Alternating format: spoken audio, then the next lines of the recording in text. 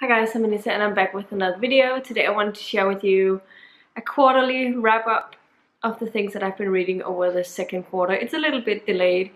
I'd like to apologize for being a little bit inconsistent in the last, I don't know how long. Like this year, I feel like I haven't been very consistent with my uploading schedule at all as I usually am. Usually I will upload between 2 to 3 videos every week, and this one I have some weeks where I publish a lot and or upload quite a few videos, and then some weeks where I hardly upload anything.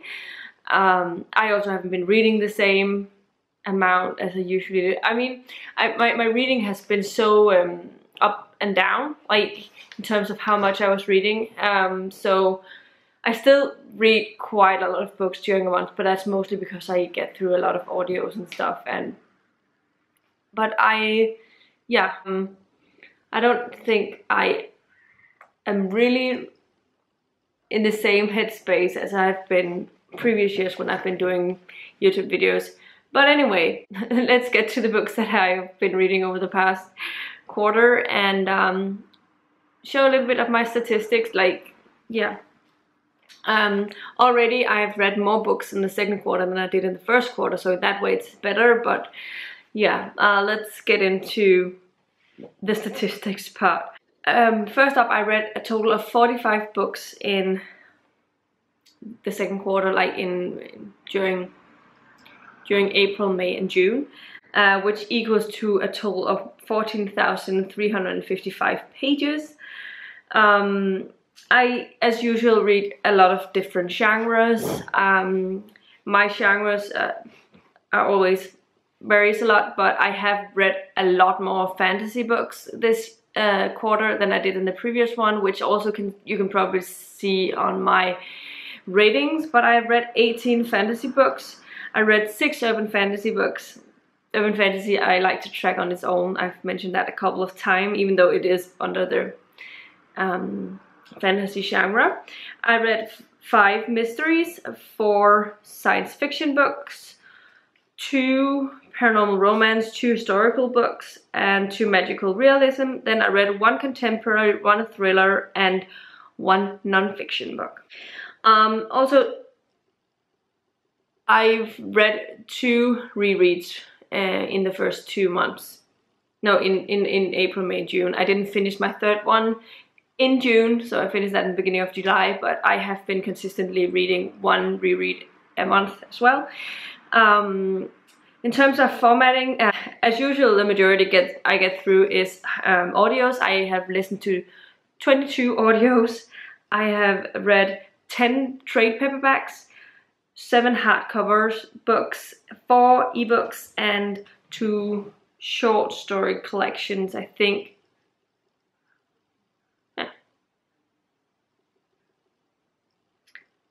I'm a little uncertain why I haven't a graphic novel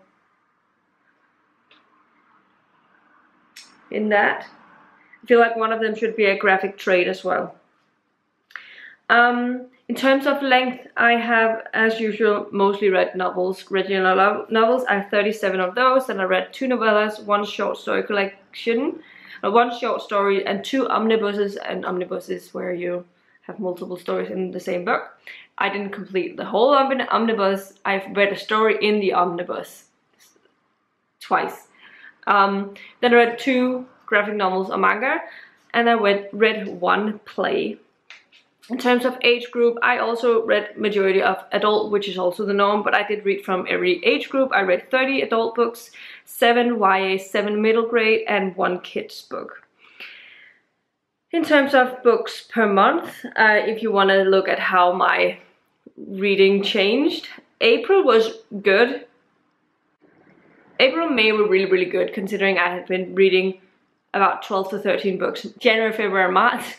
But I read 18 books in April and in May, but then I fell down again to 12 books in June. In terms of publication year, I have, as usual, read from lots of different years, and I have majority obviously being the later years. But I read 2 books that was written or published before the 20s, so they were 2 classics. I had 1 book that was published in the 30s. I had 1 book that was published in the 70s, 3 that were published in the 80s, 3 that were published in the 90s. I had 12 that was published in the 2000s. I've been catching up on a lot of series this year, which you can tell by the amount of books in that. I have read 2 books from 2010, 1 from 2011, 2 from 2012, 3 from 2013, 1 from 2015, 1 from 2016, 1 from 2017, 3 from 2018, 6 from 2019, and then I read 3 books from 2020. In terms of page length, I read 1 book that was a little less than 100 pages. I read 5 books between 100 and 199 pages. I read 10 books between 200 and 299 pages, and read 20 books between 300 and 399 pages.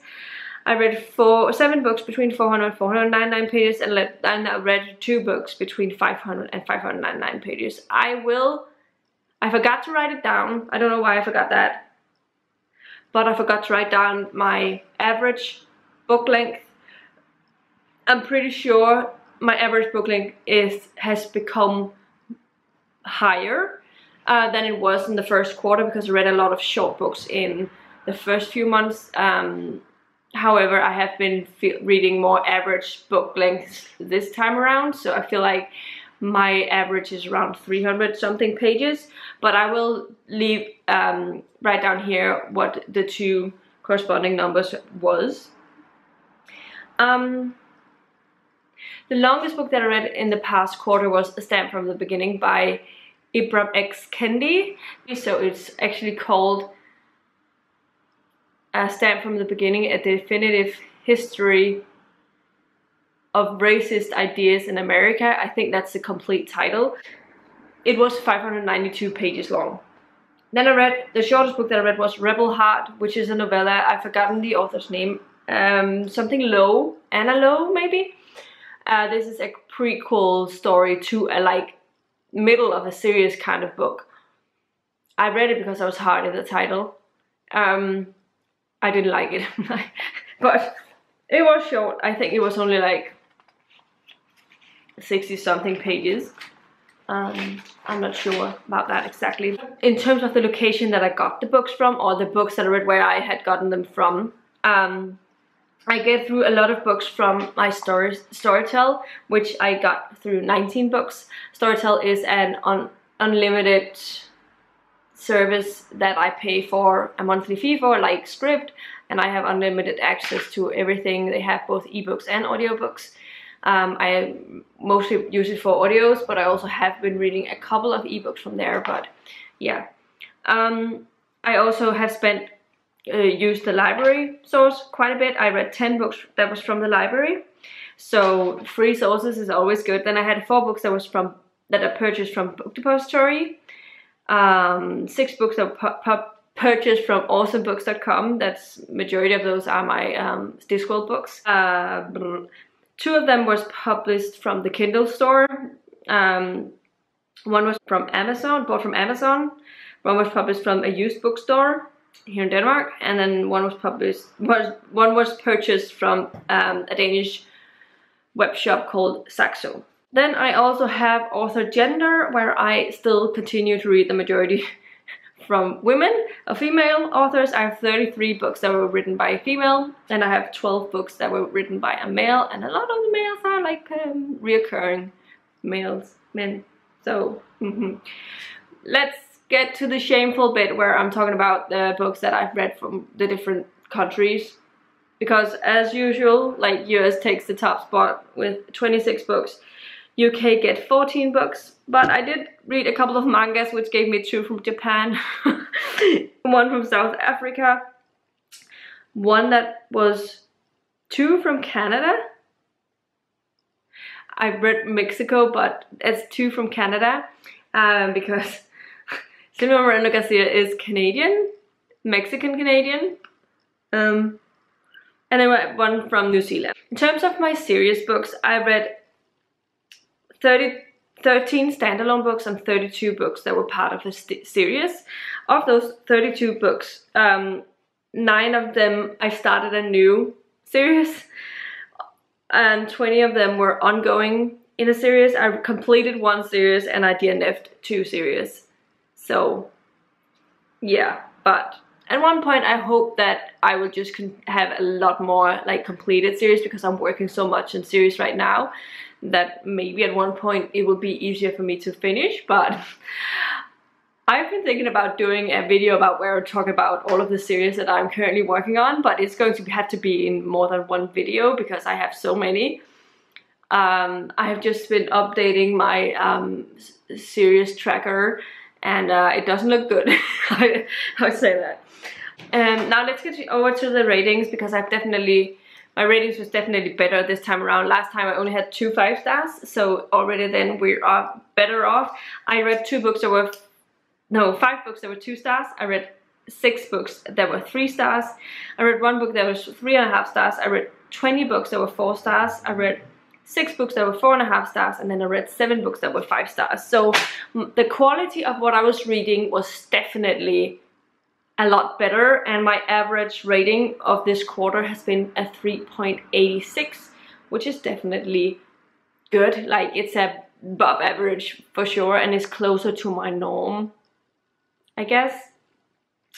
I have been thinking about, I am going to be telling you all the books that I've been reading over the past quarter, and then with a rating, and then let you know my top 5 books of the season, of the quarter. And you can let me know if you prefer this or not all of the books afterwards, because sometimes I think it's nice to see the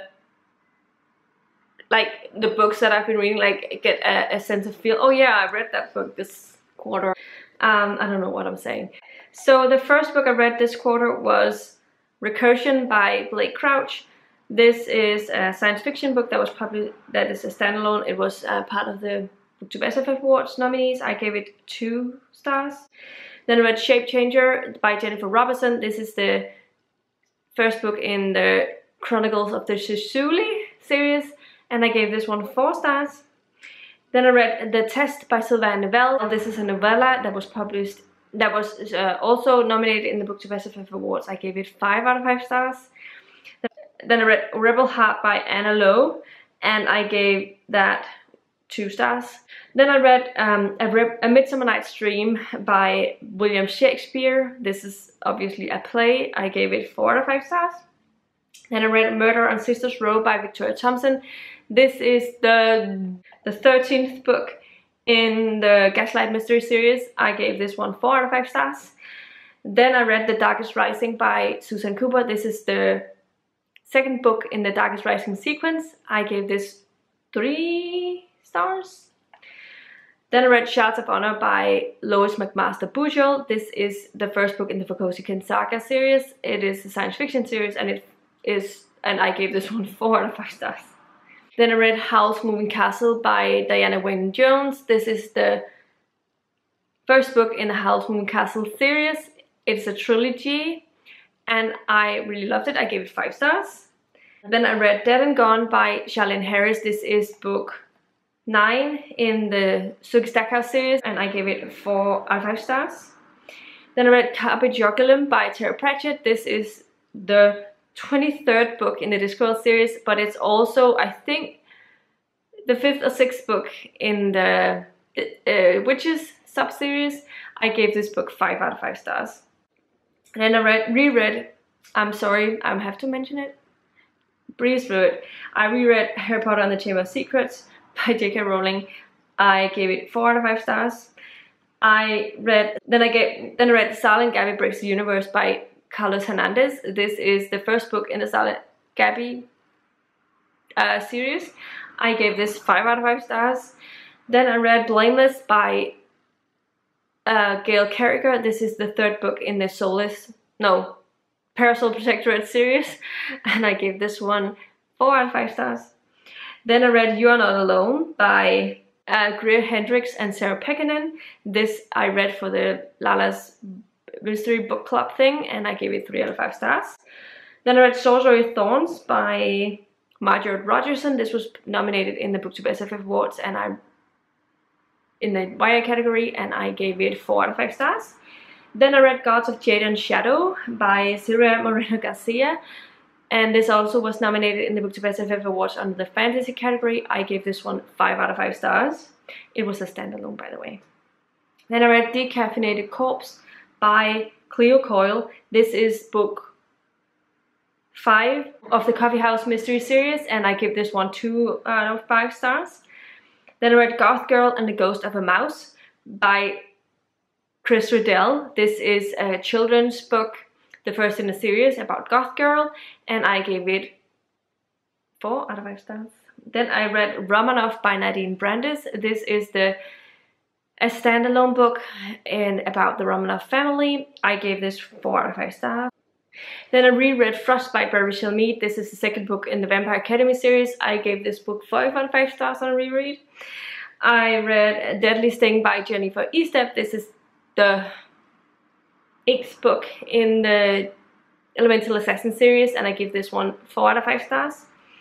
Then I read The Unspoken Name by A.K. Larkwood. This is the first book in the series, and I gave this one 2 out of 5 stars. Then I read The Duchess War by Courtney Milan. This is the first book in the Brother Sinister series. I gave this one 4 out of 5 stars. Then I read The Fifth Elephant by Terry Pratchett. This is book 24 of the Discworld series. I gave this one 4 out of 5 stars. Then I read And Then There Were None by Agatha Christie. This is a standalone classic mystery. I gave this one 4.5 stars. Then I read French Press by Cleo Coyle. This is book 6 of the Coffee House Mystery series, and I gave this one 3 out of 5 stars. Then I read Slave to Sensation by Nalini Singh. This is the first book in the Side Changelings series. I gave this one 4 out of 5 stars. Then I read Pride and Prejudice by Jane Austen. This I gave 3 out of 5 stars. Then I read Full Metal Alchemist Volume 14 by Hiromu Arakawa. I gave this one 4 out of 5 stars. Then I read The Library at Mount Char by Scott Hawkins. I gave this one 5 out of 5 stars. Then I read Ever After by Kim Harrison. This is book 11 in the Hollow series. I gave this one 4.5 stars. Then I read Exit Strategy by Martha Wells. This is book 4 of the Murderbot series. I gave this one 4 out of 5 stars. Then I read Goldstroke Island by Frances Hardinge. I gave this one 2 out of 5 stars. Then I read Stamped from the Beginning by Ibram X. Kendi. I gave this one 4.5 out of 5 stars. Then I read The Girl in the Tower by Catherine Arden. I gave this one, this is the second book in the Winter Night trilogy. I gave this one 4.5 out of 5 stars. Then I read Clap When You Land by Elizabeth Acevedo. This is a standalone book, my favorite of hers, and I gave it 4.5 stars. Then I read Dark Side by Tom Becker, the first book in the Dark Side series. I gave this one 4 out of 5 stars. Then I read The Spook's Secret by Joseph Delaney, the third book in the Last Apprentice or the Waterstone Chronicles. I gave this one 3 out of 5 stars. Then I read Murder on Fifth Avenue by Victoria Thompson. This is book 15 of the Gaslight Mystery series. I gave this one 4 out of 5 stars. Then I read Full Metal Alchemist Volume 15 by Hiromu Arakawa. I gave this one 4.5 out of 5 stars. Then I read Dread Nation by Justina Ireland. This is the first book in the Dread Nation series. I don't know what it's called. It's a duology, I think. I gave this one 4 out of 5 stars. Then I read The Truth by Terry Pratchett. This is book 25 of the Discworld series, and this is the second book that's set in the Industrial Revolution series. I gave this one 4 out of 5 stars. But Dead in the Family by Shanleen Harris. This is the 10th book in the Sookie Stackhouse series. I gave this one 3 out of 5 stars. And finally I read When He Was Wicked by Julia Quinn. This is book 6 of the Bridgerton series. I gave this one 3 out of 5 stars. So a little bit later I had to wait around for my battery to charge. But I still need to talk about my 5 favorite books of the quarter. Coming in as number 5 is Carpe Jugulum by Terry Pratchett. This is the 23rd book in the Discworld series, and it's one of those that follows the witches, as I've said before. Terry Pratchett is one of my absolute favorite authors, and I enjoy all of his books, but I don't give all of them 5 stars. I think there's quite a bit between them, but I always know that I will enjoy whatever I read by him. But this one was definitely a great one. I really enjoy The Three Witches, and then we were also introduced to Agnes in this one, who is a newer witch that hasn't had a lot of things to say before, and it was really nice, and it was sort of a blend into like the vampire fantasy genre, and it was really fun. It's my favorite Discworld of the year so far. Coming in as number 4 on my list is Howl's Moving Castle by Diana Wynne Jones. This is the first book in a middle grade series. I knew a lot of people really enjoyed this book, but I didn't know how I would feel about it. But when I picked it up, from the beginning and until the end, I was just really happy while I was reading it. I was feeling content. It was just like the thing that I was needed at the time, but it was also just a really well told story, and I understand why it's a classic, and I'm definitely looking forward to reading on in Diana Wynne Jones's collection of books, because she's written quite a lot of it. I will start out by trying to finish the Howl's Moving Castle series soon. Coming in as number 3 on my list is The Library at Mount Char by Scott Hawkins. This is a standalone book that I read on my Kindle. I can safely say that this is the weirdest book, almost I'd say the weirdest book that I've ever read. I have read nothing like it before. It was such a weird thing because I started reading it and had no clue what was going on, and I kept being in that state for like the majority of the book. And it was, some people won't like that, and sometimes I hate it, but in this case I think it was just told so well, and it told in such an interesting way that I was just hooked, and I wanted to know how this was all gonna end up. And then we have our main character Carolyn, who I find to be one of the most interesting characters that I've read from recently. She's not likable. She's very different than other characters in general, and she just does things for her own means. It's really difficult to explain what it's about, and I don't think I want to talk a lot about what it's about, because I think some of the charm comes from not knowing what it is going into it. But it's a blend of horror, fantasy, science fiction, and urban fantasy type stuff into one mix. And it's extremely fast-paced, and yeah. Coming in as number 1 on this list is Zal and Gabby Breaks the Universe by Carlos Hernandez. This is the most surprising book for me of all of them. I went into this because I had to read this for the BookTube SFF Awards. It was nominated in the middle grade category. And I have read Arrows Jar and the End of Time, which is by Roshani Chakshi. And while that was a good story, it was just as if Rick Riordan had written a story with Hindu mythology. So I was afraid that all of the books in this Rick Riordan Presents line would be the same thing. But with this one, it was just, it caught me completely off guard, and it was just so amazingly written. The characters are amazing. I went through all types of emotions. I cried, I laughed, I swooned, and I did all of the things, and I cannot wait to read the sequel. I have already ordered it. It's on its way. I don't want to say what it's about, because I think, again, it's part of the charm is not knowing what it's about, because I'll just say that it follows our main character Zal, who is able to do magic. He starts a new school and meets this girl called Gabby, who is like this in everyone's life kind of thing, but she's helping other people out.